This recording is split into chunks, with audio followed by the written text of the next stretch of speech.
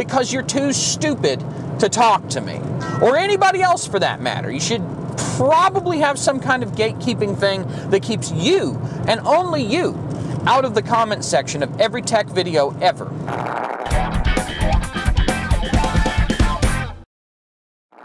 Welcome to Sanford, North Carolina, home of some really sketchy downtown turns, actually. It's been a while since we've done one of these Rollin Rambles, and some of you are probably pretty excited about this one, and you should be, because I'm going to get all pissy and talk about things that make me mad. You know how much I love to get in an internet argument with a snob. Well, it seems that one of my more recent videos, one of my short videos, complaining about something I only discovered recently that's apparently been around forever and a day, it didn't go over too well with a couple of computer snobs out there, one of whom I just banned from the channel because I got tired of him, and I want to talk about it. I recently discovered that Windows 10, starting in Feature Update 2004, to make up for a mistake that Microsoft made where they wouldn't actually make sure that they had enough space to do an update before doing an update. Microsoft is so competent, so brilliant, that they wouldn't check the free space before unpacking and just destructively replacing parts of the operating system. Ooh, neck crack. So, because Microsoft is so infinitely wise and brilliant and clearly just, you know, something as fundamental as making sure that the disk isn't full before you destroy everything didn't occur to them for some reason, to make up for this issue, rather than just checking to make sure there's enough disk space available before destroying everything, they also decided to create a new feature. There's an NTFS reserved space feature, and this feature automatically reserves about 7 gigabytes of your drive, at least based on all the testing I did last night, about 7 gigabytes of your hard drive space on your system drive for Windows updates and Windows temporary files. Now, what this means is that if you, the user, the owner, the person using the computer, need to use your hard drive, you need to store stuff, and you run out of room, you go down to 0 bytes free, whatever, or you only have half a gig, Windows is actually hiding several gigabytes of extra space from you. Let's say you're working on a video project, and this video project, you know, you have to dump some clips from your phone or from whatever, and you run out of room because you're dumping clips and you just need to get them all on the drive and work on it. You run out of room for whatever reason. Maybe you don't have enough room for the clips. Maybe you dump the clips, but then there's not enough room for the temporary files to do your editing. This could apply to anything. This could apply to, you know, Photoshop and Lightroom. It doesn't matter. Pick your program. If you run out of room, your program will either crash or start throwing up cryptic messages that don't really necessarily tell you what the actual problem is, disk space. They'll be like, oh, couldn't write to file, or, you know, couldn't create file. It's not going to say, hey, dummy, your hard drive's out of space. It's going to, you know, most programs aren't written to really take account of the fact that you ran out of room. They'll just say they can't write to the file. Excuse me. The problem is that it could have written to the file had the disk space not been stolen away for Windows updates. So 7 gigabytes of space. There are varying opinions about this. Is 7 gigabytes a lot? Well, I would say 7 gigabytes is a pretty substantial amount of space. This is coming from someone who has many, many terabytes of storage. Many terabytes. I am not lacking in disk space. But 7 gigabytes is a lot of disk space. 7 gigabytes is actually about the amount of space that Windows by itself uses on the drive, which is why 7 gigabytes is the amount that this new reserve, because Microsoft are dumb feature, hides from you. So you've got 7 gigabytes of space being used by this reservation thing, because a feature update of Windows might need that space to do the feature update. Some big bulky update comes out, we want to make sure we have room for it, so we'll just make sure the user can't use it.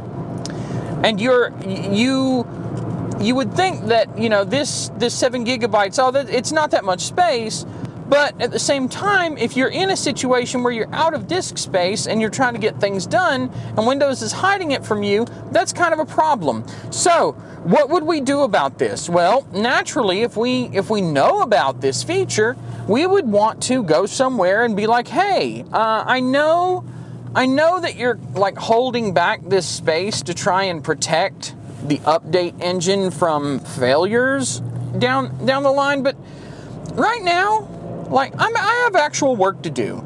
I have to get some stuff done. So right now, just for now, could you maybe turn that off and let me use a few gigs more, you know, on my computer that I own, so that I can get my stuff done, and then I can delete some stuff and make the room back, and everything will be hunky-dory. Woohoo!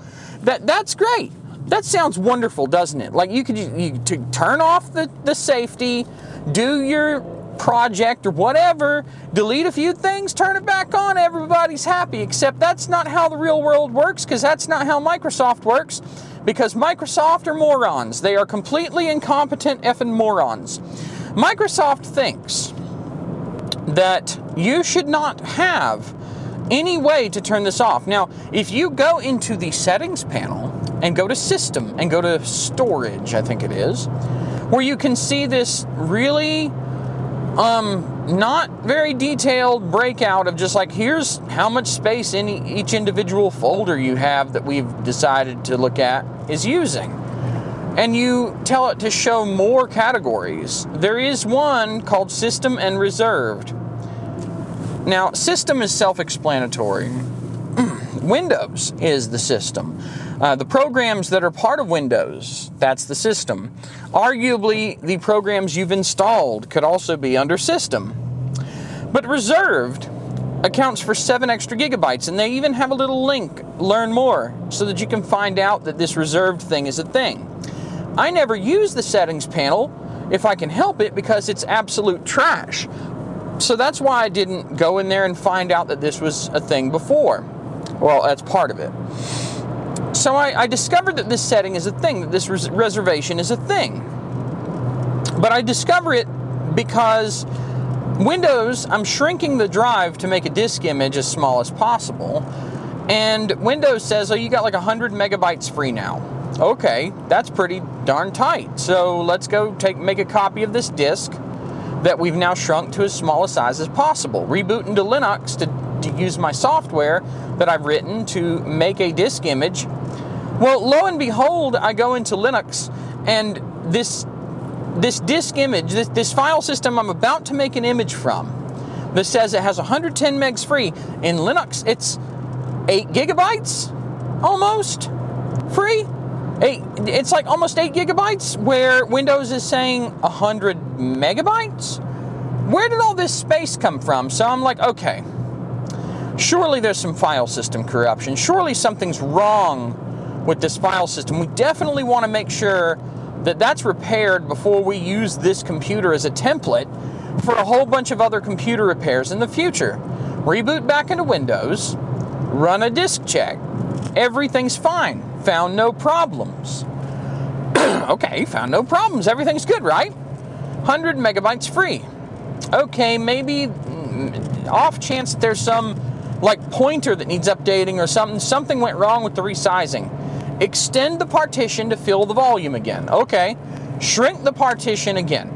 Shrink. Okay, there's like 0 bytes free, or like 10 megabytes or something. It's very little space free. Reboot into Linux. There's like 8 gigabytes free.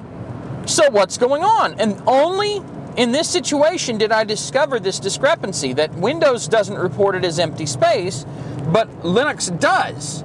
You mount it and there's all this free space. What's up with that? So I try to figure it out. I start running searches. It takes me a long time to find out about this reservation mechanism that had slipped under my radar for 3 years. I didn't know it existed. And all of a sudden I do.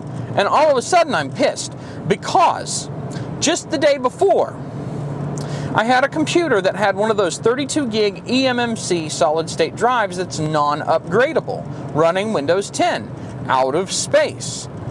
And I clean it up and I can only get about 3 gigs free. I also have noticed over the past couple years that it's become harder for some reason, where before I could install all these programs and I'd still have like 10, 12, whatever gigs free sometimes. All of a sudden it's hard for me to clean a computer, even with like file compression, all these advanced techniques I do, getting a 32 gig SSD to have 10 gigs free for some reason is incredibly difficult now, where I seem to remember in the past I had a much easier time of it, even without compressing the Windows files. I could get to that coveted 10 gigs free mark. I could, let me change the camera setting here real quick.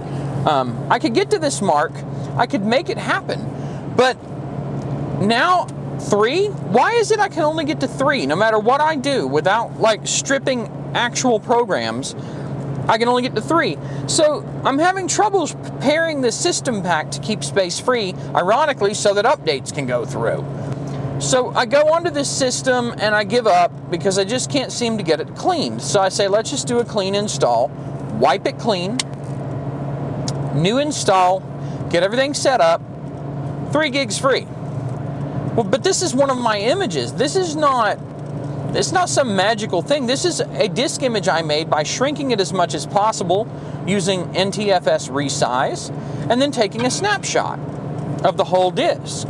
I know for a fact that this thing, uncompressed, isn't even 20 gigs. You know, even if you set up a paging file, you know, whatever, there's no way that this thing's using more than like 24 gigs. If you take into account the marketing gigabyte versus computer gigabyte thing, okay, maybe there should be 5 gigs free, but like 2 or 3? On a clean install with just a bunch of applications and no user data? What is going on here? This is the day prior. I can't get enough space free for them to do updates. It turned out it was because this thing reserved space to do updates. But for some reason, despite it stealing 7 gigs away and not letting you use it so that you can run updates, the system didn't have enough space to run updates. So even the whole point of this stupid reservation system, it's moot. It's not actually working. It's not actually doing what it's supposed to be doing. And for all the claims, you know, it's like this whole system, it isn't doing it. Like, you've reserved 7 gigs for updates, and you're complaining you don't have room for updates. For not a big update either, it's just a cumulative update. It's not like 7 gigs worth of updates. It's not a feature update. And it doesn't have room even though it's reserved it. So why? Why does this system exist? This is the fundamental problem with this whole notion of having a space reservation for update system that just docks it off your free space even though it's technically free space. Because the user should decide what to do with that space. Not Microsoft, not Windows. The user should have full control to administer the system. Now, snobs show up in the comments when I'm talking about finding this 7 gig waste and turning it off because my disk, there's this huge discrepancy. I want that 7 gigs gone. And people show up saying that's not a lot of space. 7 gigs isn't a big deal. It's like, oh, if you don't like the system requirements, don't use the system. Well, these people are stupid, absolutely stupid. They don't understand the underlying problem. This is not something that you can just toggle. This is something you have to go and type a DISM command for. Some people have documented that even DISM doesn't necessarily clean it out. Sometimes you have to go into the registry and like local machine, Microsoft Windows current version, reserve manager or reserve MGR, and zero a bunch of limits in addition to zeroing the thing that toggles the reserve thing on or off. You have to go in here and turn all these hidden registry D word and Q words to 0 to make it fully go away. This is a problem. This is like Let's say you had a control panel that could do everything imaginable on the machine that you would ever care about. Now, let's say that that control panel is replaced in favor of a control panel that only has a few things that they just sort of add as they go. Let's say there were 100 options before and now there's 10. Oh, it's simpler, it's easier for people to understand. It works a whole lot better with all that empty space they like to put around literally everything in Windows now. Okay, but the problem is I'm out of disk space. You go to storage sense or whatever, and there's no way to reclaim it even there. There's no toggle to turn it off even there. In fact, the closest you can get to friendly is a DISM command that you'd have to know that this exists, which there's not really much to tell you that it exists unless you happen to go in that one setting panel and dig enough into it to figure out exactly what it's really doing. And then you have to figure out the command, which is not obvious. It's not handed to you. There's not breadcrumbs that lead you to it. You have to just happen upon it in an internet search. And even then, sometimes it doesn't turn it off.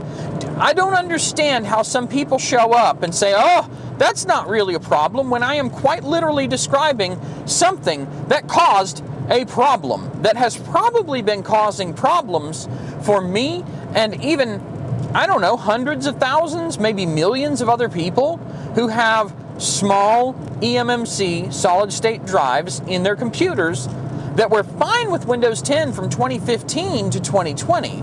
But once 2020 rolled around and that feature update went out, all of a sudden their drives go from having a lot of empty space to being full, and update's not working because for some reason the reserve thing doesn't let loose the space for what it's reserved for. So this is a problem. It is literally a problem, a demonstrable problem. No question about it. It is a problem. You cannot say that it is not a problem when it is a problem. I have shown that it's a problem. Other people have experienced this as a problem. So take your snobby notion that everyone should have a 2 terabyte solid state drive in their 32 thread laptop and shove them up your asshole, because you're full of it. You don't know what you're talking about. You are literally telling me that a problem isn't a problem. You're dumb. Get out my comment section. I'll ban you if I see you saying this unironically, because you're too stupid to talk to me. Or anybody else for that matter. You should probably have some kind of gatekeeping thing that keeps you, and only you, out of the comment section of every tech video ever. But anyway, this is a clear problem and there is no easy solution. You have to know a cryptic command. You have to know a problem that is sparsely, if not entirely undocumented, exists. You have to figure out the cryptic command to turn it off. And only then do you get this disk space back, and even then it may not work. This is ridiculous. This is terrible planning on the part of Microsoft. And the people who are defending it in the comments on that video and on the internet more generally are stupid. They do not understand that, yes, some people have computers that are different than yours. Some people use computers differently than you. Some people don't have a terabyte SSD with 950 gigabytes of it empty like you do. Oh, wise, brilliant, rich boy. Some people have limitations. Some people have a lot of pictures. Some people need to use a lot of temporary space because they're editing humongous files in Photoshop that eat up their temp space really friggin' fast, and they don't have, like, they can't just clear it all the time. Sometimes people need that extra space. It is a problem if it's not there. It is a bigger problem if it's not there and you can't get it back. I'm tired of these people. I hate these people. I call them snobs because I don't know what else to call them. They are these elitist techno weenies that think that everybody should have a $2,000 computer under their desk. Everybody should have unlimited computing resources at their fingertips. And if they have a problem where they don't have enough room, they should just buy more. Why don't you just buy a bigger solid-state drive? It's akin to those people who are like, if you don't like being banned off of major social media platforms, just go make your own social media. that will ban off of your host. So just make your own hosting platform to host your own social media. At some point, they're basically saying, well, if you don't like it, just build your own society. Build your own society. Build all of the infrastructure from scratch, using all of the expertise you don't have and shouldn't need to have. At some point, your elitism breaks down completely because it never ends. Elitist pricks do not deserve to be given your time and your space. But the problem is they still exist. Even if you ignore them, even if you fight back, they still exist and they won't stop. You could even go so far as to call them trolls, but here's why I don't call them trolls. I would never dignify these people with the title of troll, because techno snobs who hand wave away every single problem that you have that they don't, saying that it's trivial or it's irrelevant, doesn't matter, whatever. These people who hand wave away everyone else's problems as not a big deal, just go do this, even though they're not the ones having to do it, they are not trolling. They genuinely believe their bullshit. They genuinely believe their own crap, which makes them not trolls, but morons. They are stupid. They might be intelligent in some areas. It's entirely possible that they're highly proficient in something. They could even be really good web developers that just happen to be gigantic, gaping, bleeding, stupid assholes. It happens, man. It happens that these people exist. But no, they don't get to be called trolls. A troll is something that could almost be considered noble or brilliant. A proper, exquisitely done, masterful trolling of someone or something. It requires a high degree of understanding of the thing that you're going after, a tenacity to keep dealing with it, to keep putting out the correct thing, to keep them going. There's a beauty in trolling. There is an art to trolling morons on the internet for fun or profit. There is an art to all of it. And the problem is these people, nothing that they do is artistry. They fall into it. They are accidentally annoying. They don't even realize what hot garbage they are. And all of this because Windows stole 7 gigabytes of disk space from me. That's where all this stems from, is a little bit of a lack of disk space. But the underlying problem of it, the philosophy that the user's too stupid to free up their own space, or the user can't be trusted to keep enough space free so that our update doesn't destroy their operating system, even though we're the programmers and could have checked for that. No, somehow it's the user. It's always that the user's too dumb. The user doesn't know what they're doing. The user has no clue. The user is the problem. So because the user is too slow and stupid and incapable and illiterate and dumb and so on, and is also simultaneously, despite being such an idiot, so brilliant that they're capable of causing all of the problems, it's definitely not the programmers. We got to put this failsafe in that steals more space away from them, because everybody has a 2 terabyte PCI Express solid state drive and a giant, 32 gigs of RAM. Everybody's got a big computer. Software's a gas. Let it expand to fill its container. Everybody should have a fast computer like the devs do. Everybody should have infinite storage space like devs totally have. No developer ever runs out of storage space on their stuff. They always buy a bigger drive all of the time for their non-upgradable $2,000 laptop. Nah, come on, man. This is ridiculous. This is so stupid. I don't understand it. I don't understand how anybody can be okay with all of this crap. And that's what it is. It's just a bunch of crap. I don't know what else to say. I'm actually running out of steam at this point, because all I'm doing is saying these people are dumb, those people are dumb, and all of them blame you for being the problem when literally everyone else is the problem. What can I say, man? I don't even know. It's so stupid. It's so amazingly dumb. The problems come from all angles. How is it that Microsoft, a company that literally has billions upon billions of dollars cash in the bank, is so incapable of doing something as simple as checking to make sure they're not going to destroy everything due to running out of room? How is that possible? I mean, we've really fallen that far in this society that large corporations with tons of money can't hire people who'll do something as simple as a free space check before they start writing files that could destroy the system if for some reason the right fit, like mission critical shit, and they can't check a number to make sure it's big enough. What are you guys smoking? Like, what, I don't want any of it, but what are you smoking? And then the people who simp for Microsoft, not even for Microsoft, just simp for, like, not a problem. Like, I almost want to call it a not a problem fetish, because these people that are simping for Microsoft in this case, they say that, oh, that's not a real problem. Any problem that you have is not a real problem because they haven't had it. So it can't be a real problem. What is up with this? It's like a power trip. That's not a real problem. I declare it so. And because that makes me seem like an authority on the matter. And if I'm an authority, that means that I'm looked up to and respected, and I have virtue and intelligence and a brilliance beyond you mere moron humans.